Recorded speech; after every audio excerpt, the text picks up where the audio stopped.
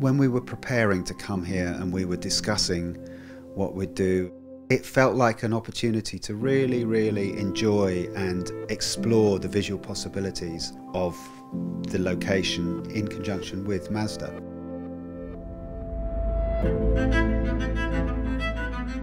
I think there's a strange thing when you go to a culture that's very, very different from your own. Genuinely, you feel a bit disorientated. There's so much going on here and there's so much life, and it's an absolutely stunningly beautiful location too.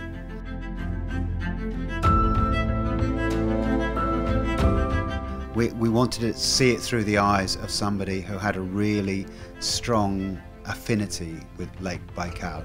There's a museum and ecology centre, and one of the ecologists, a woman called Irina Layasoto, I'd got a very strong sense that she was somebody that had a very good perspective on the ecology of the lake, but also the history of the lake and also the future of the lake. To have somebody like that lead us through this story was a real joy and a pleasure.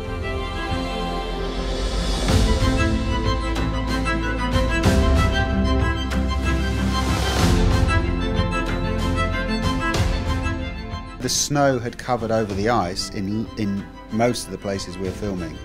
Actually, once we got going, you still had this sensation that we were in this place where the sort of visual opportunities just kept on hitting you from every direction.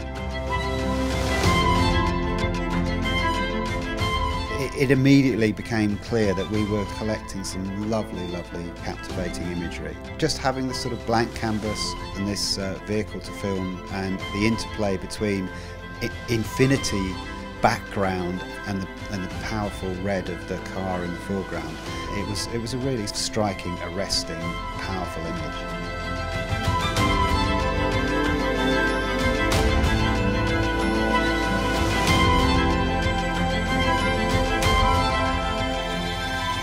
There's something really serene, there's something really magical about this kind of void, this wonderful, wonderful, brilliant, beautiful space. I thought that was something that sort of sat really, really comfortably between the idea of this expedition and Mazda's design ideas.